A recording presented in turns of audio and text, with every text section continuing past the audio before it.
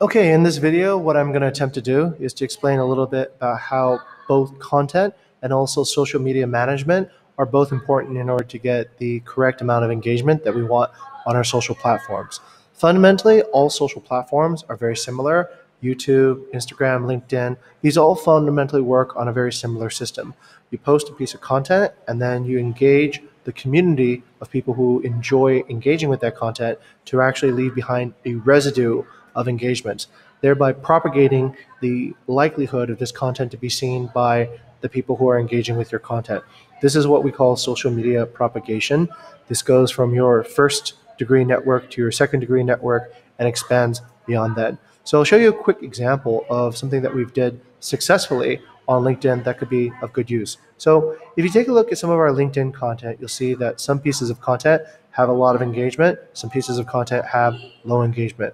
But let's start with the analytics first and see what it looks like behind the scenes. So behind the scenes, what we can do is we can see a month's worth of, let's actually go a little bit further back. We can see about a month worth of social media posts over in this particular section. Let me show all 20 posts that we've done since the month. Okay. All right. Based on this information, you can see that this particular post right here has been the most successful, the one that I've highlighted in gray. So this post has altogether the most number of impressions, 1,678, with also a very high click-through rate, 92.35%. It's also gotten 21 engagements, and that engagement reactions has something to do with the overall success of this particular post. So let's zoom in and see what did we do in particular on this post that might have resulted in this engagement. We can see by the content itself, part one.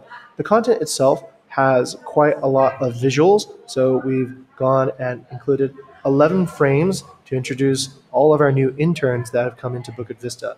This allows somebody who is exploring the content to engage at most 11 times with this particular post, which lends to more clicks and more engagements and more probability of this post propagating through the network. So this is a very smart piece of content design.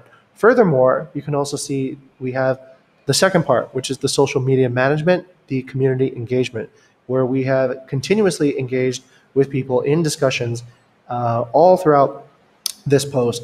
And that has also led to propagating this post across on each of these people's social media networks and driving more impressions to this particular post. So this is a demonstration of how to post successfully.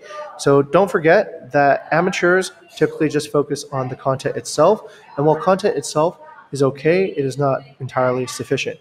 You need to think about how to create good content, but also how to create good moderation around your social media so that it engages and expands the potential reach of that post. Okay, that's it. Hopefully this quick lesson will be helpful and instructive. Bye-bye.